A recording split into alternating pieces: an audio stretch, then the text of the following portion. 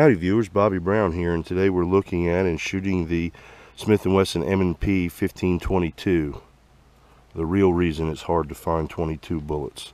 This gun is not new, it's been on the scene for a long time, but it's new to me. I recently, I got it last week and I've put about 500 rounds through it. It does seem to be a little fickle about ammunition. But you know, sometimes with 22 ammunition with 36 grain hollow point versus 40 grain solid nose, you know, you just never know what you're going to get with 22 bullets. I used a mix of manufacturers through it, and we'll talk more about how that went. But let's go down range and see what this thing will actually do. Now, I did shoot it a lot yesterday. I got this decent little scope on it, nothing fancy, but it does have a one of those illuminated crosshair features, so that's kind of cool, although I really don't use it. But anyway, we did shoot it and we got it pretty much zeroed in. It seems to be extremely accurate, and we're going to go down range and show you what it'll do right now.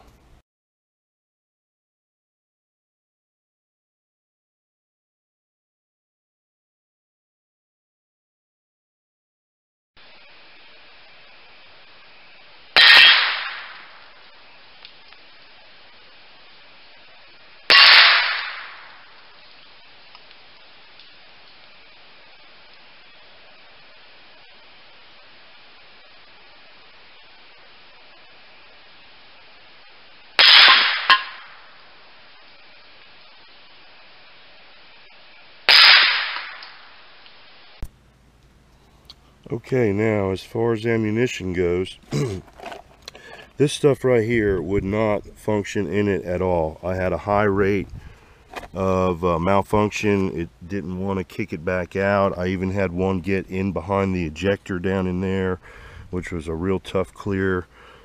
Had to drop the mag a lot.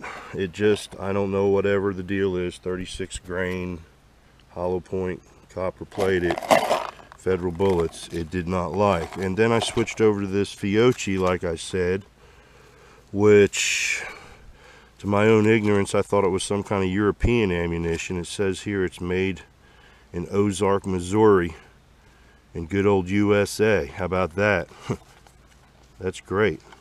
It worked flawlessly until we made this video today, oddly enough. But I am going to shoot all this stuff here. I have some Federal. This is also 36 grain 1280. Don't know how that's going to work with the hollow point. Maybe a problem. The Remington Golden bullets, we'll see. These Federals here are 40 grain as well, solid nose. So they may even, they may work as well as the Fiocchis. But this stuff right here, no, I was very disappointed. I thought it was the gun, but once again, I think it's the ammunition. Seems to run fine on certain stuff. It is getting a little fouled in there. Like I said, I got 700 rounds through the thing now. I don't know what else to say. The only downfall I can find with it is a little fickle on ammunition, or at least mine is so far. This fouling on the magazine right here, this fouling right here on the magazine gets your hands dirty a lot, so you have to kind of wipe that off in between loads.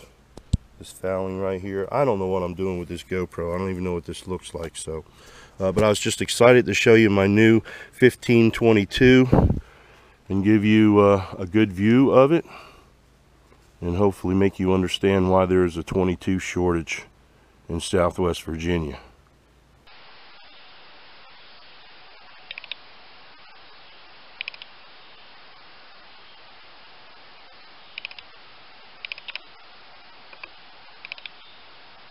We're going to take one more shot down range and see if we can knock them all down.